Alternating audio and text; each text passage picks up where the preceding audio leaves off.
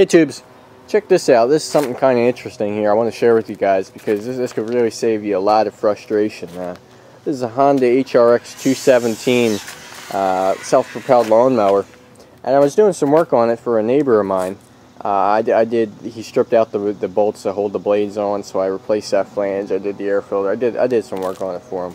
But I started the thing up to test it out, make sure everything was okay, and I happened to notice that the recoil starter was making a bit of noise.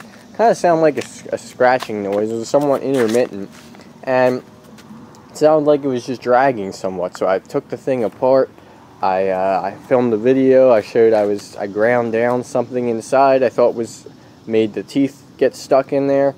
I tried to fix that. It didn't work. I tried to tighten it and loosen it a little bit. Nothing worked. Okay. I even tried, because it seemed like it wasn't as bad when I lifted this off a little, so I put some washers in here. That didn't work. What I found is that when I pulled the string out to about here, now this happens just to be where it grabs, but it's about here. I noticed that the sound stops. So what I think is that the string is just too long.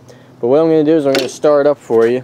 I'll show you when I pull it out, a certain distance that it stops. And then I'm going to go ahead and cut the string. It's only about 4 or 5 inches I have to cut off. And then we're going to check it out again, because I think this might be the solution to my problem.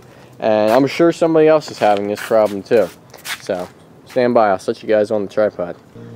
Alright, I'm going to start it up, and you'll hear the noise. Sometimes it's more intermittent, and sometimes it seems worse. I'm not sure why that is. But then I'm going to go ahead and pull the string out. It's usually right about here.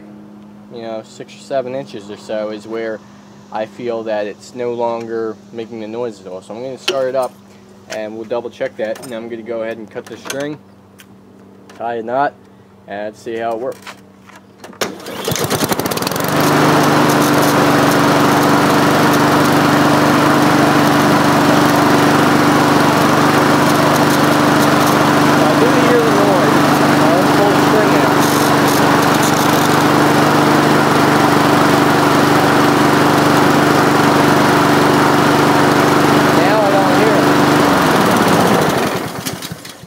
When it's out to here, I don't think I'm hearing the noise. So I got my clippers here.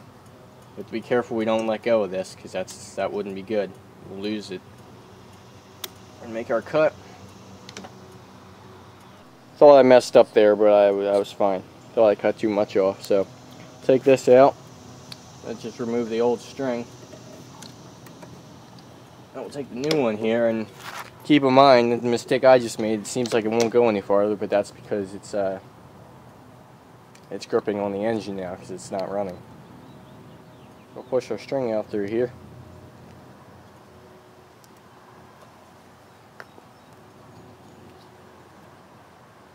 Go ahead and tie a knot.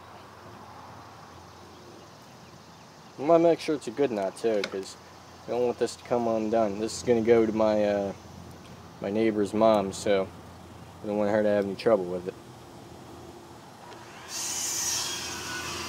That's more than good enough. So now, let's go ahead and try it again. Let's put this through here. Alright, here goes.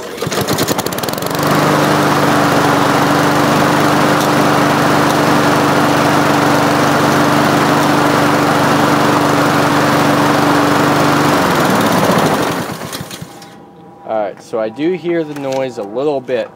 Now, I know you guys can't see in the frame, but I can still pull this string out pretty far.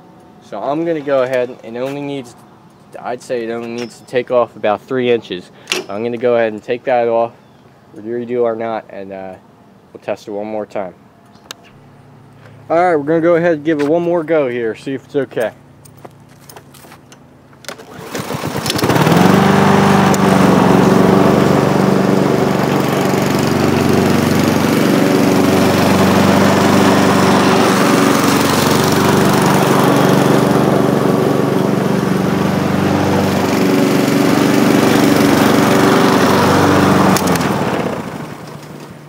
Okie dokie tubes, I think we're good to go.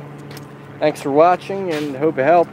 And follow me on Twitter too, at DirtBike5100, for more tips, tricks, and project updates. Okie dokie.